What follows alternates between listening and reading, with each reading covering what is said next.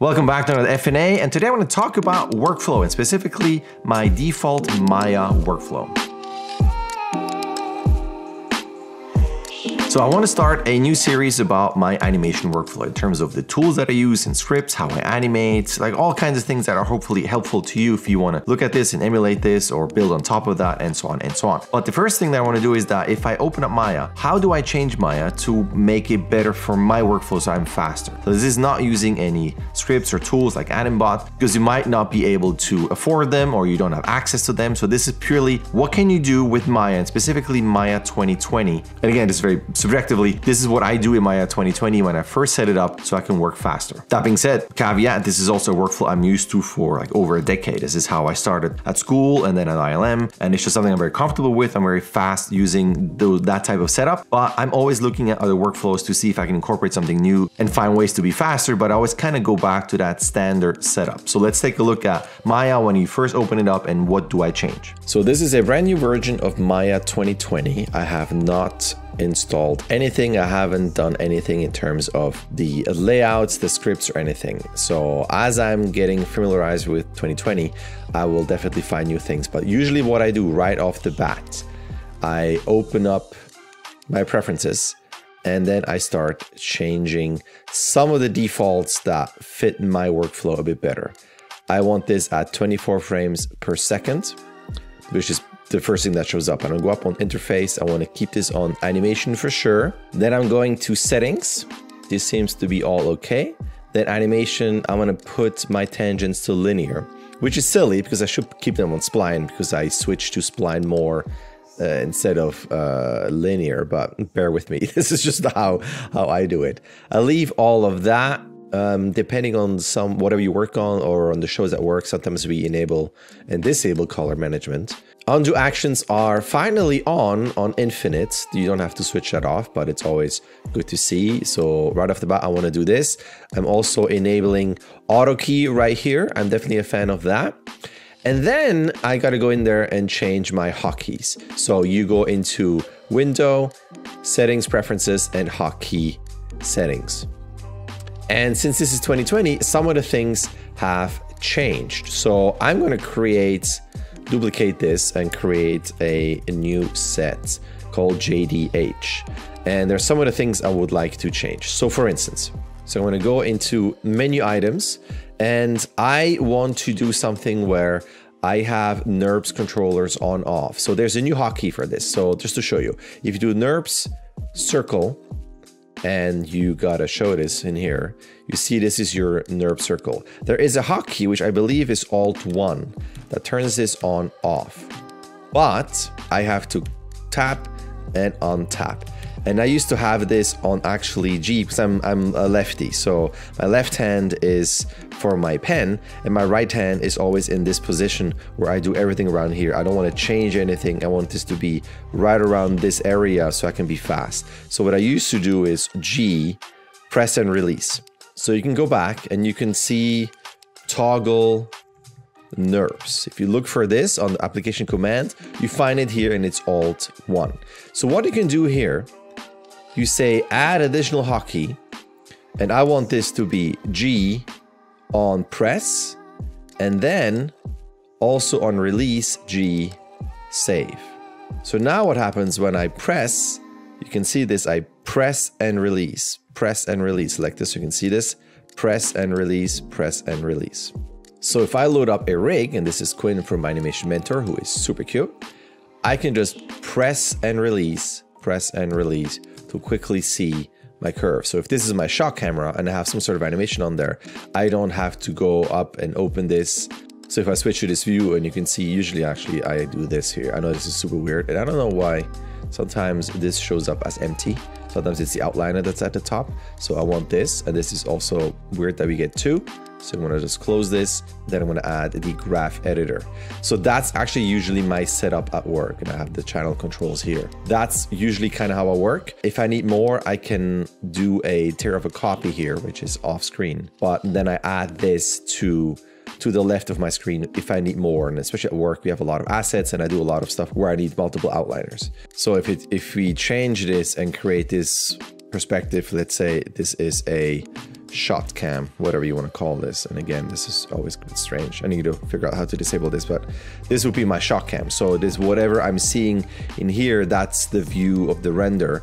And here, and always in the perspective mode, I can check if there's anything wrong in the 3D view. But if I need to animate in this, again, hold and release, press and release, gives me a quick access to that. So that's kind of how I prefer to see things. Well, a lot of people do this. You do a right click here and they do 3 panels split at the top. So then they switch this to the graph editor, so they have a much bigger view. So this could be your perspective, and then in here you would have your shot camera with all the textures and everything. And you can see that the press release is for every active view panel. It used to be that you have to designate panel 4 or 3, whatever, in a custom script. So I like that Maya changed this where it's much easier to set up. And you can see here too that your hotkeys are visible if you change anything. So by default, Alt 2 will turn on off the polygons, which is really cool. There's a lot of faster workflow options right now. But anyway, this is not how I work. Again, I'll go back and I'm going to switch this back to outliner. Let's pretend this is the shot cam. And in here, I would have my perspective. And once again, close this. The other thing that I want to change is that I don't want to go in here and lower my hands to the arrow keys or whatever default there is, which I can't remember actually, to change the frame forward and back. I usually have it in Alt 4 and 5, which right now obviously doesn't do anything. So going back, you can search for frame, and you can see here, next frame. This is on the animation playback, next frame, previous frame. So I usually do next frame, Alt 5, previous frame, Alt 4. Save this. So let's say I change to a different scene here, which changed, and then I get additional things here. So there's always some funky things every now and then in Maya, but that is what it is, isn't it? So here we have, again, my setup that I like. If I go in here, and I'm in a scene where you have the blinks. This is a bit slow, so I'm going to change this to body resolution low. And now you can scrub through and it's much faster. So this was my example that I tweeted out where you have your blink that's static, and then you have this. So I want to show this frame by frame. Bringing back the hotkey editor, I'm going to menu items, and you can say, let's say just frame. And you have in animation playback, next frame and previous frame. I'm going to change this to next frame for me is Alt 5 and previous frame is Alt 4. I'm going to save this, and now you can see as I'm doing this, it goes back and forth. So now I can frame forward and I can show exactly what I'm doing here frame by frame. Again, because I would like to stay within my hand radius when I go back and forth. And I don't want to, I know it sounds trivial, like moving your hand over, wasting time, but I want to be able to flip through my frames very quickly. At the same time, I also want to play this quickly. So again, opening up my hotkeys, there should be a playback toggle. There you go, playback toggle, which was actually missing in 19s, back in 20. And I do this on Alt 6, actually. Save. Let's move this out. So now I can press and stop. Press and stop to quickly see what's going on. Of course, it also depends if you can have real-time playback here. And then 4, 5 is to frame through and look at things. And again, Alt G, press releases this.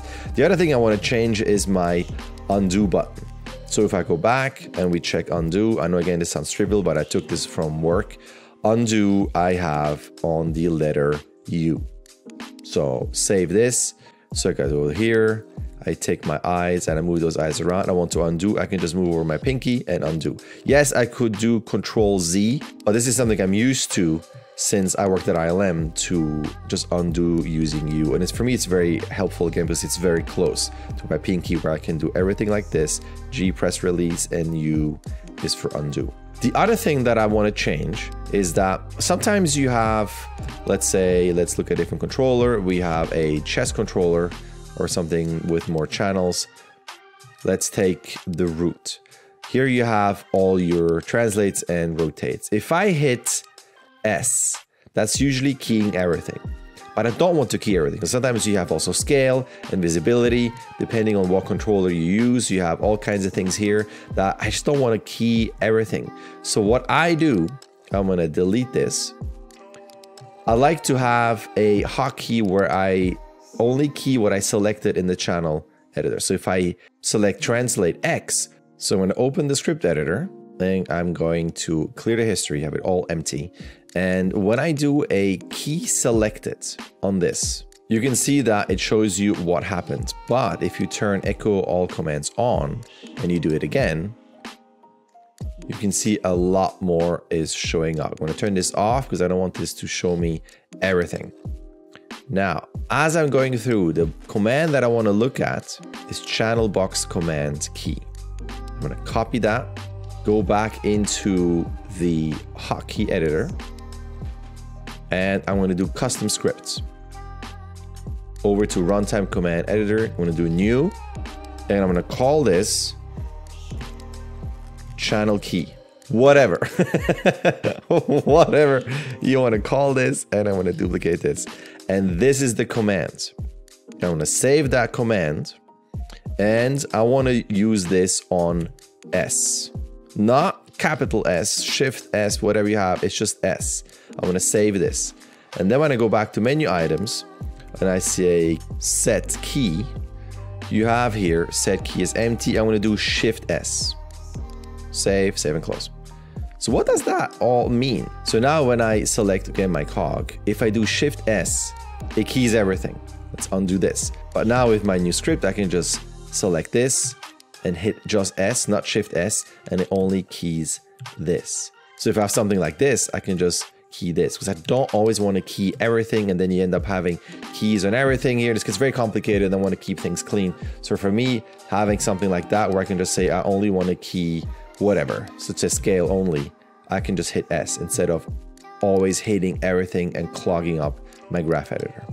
So in a nutshell, this is what I have. You got your frame forward, toggle and stop. You have press and release. You have your undo on a different one. You have your Shift S and S for keyframing. And that's my initial change. So the setup in terms of like this and the keys. Now you might wonder, well, what about Animbot and all those other tools? There's so many great tools. I 100% agree. This is in case you do not have access to those tools or you can't afford it. So what would you do if you just have Maya right out the box? What could you do to just help your workflow? Because I don't want to always switch into perspective mode and then find this in case, again, you don't have an anim picker, right? You don't always have all those tools. So how can I speed up my workflow so I can frame through and look at my eye blink like, I would prefer my offset to be even bigger. I can just do press G and then look at this and look exactly how it's going to look like in my viewport. Instead of going in here and fiddling around, this is going to be much faster for me. If I don't like this, undo, and so on and so on. So that is my initial setup when I use Maya with tools that are there right out of the box. There you have it. And Maya 2020 has a lot of cool changes, so I'm going to definitely adapt and change my workflow. And the upcoming chapters will incorporate different tools and scripts and things that I would like to use that, again, speed my workflow up so I don't have to do things by hand, or there's all kinds of things that help me just be a better animator that may or may not help you. I'm not sure. If you have any other tools and comments and questions and requests, comments are open as always. Leave me a comment of any tips that you have, or maybe you use the same things that I do and you want to add something to that. And speaking of adding, I'm always trying to find a segue. If you feel like this adds to your workflow and you want me to add more things to you, I do have workshops. So if you want to work with me and you want me to help you with your shots and make them even more awesome, you can sign up for my workshops at any time. Link in the description with all the information. We can start whenever you want. And speaking of time, if you're still watching this, I really appreciate this. And if you don't want to miss anything that I upload, you can subscribe and hit that bell button so you get notified about all of the uploads if you want to do that. And other than that, I think that's it. I will say ta-ta and see you in my next upload.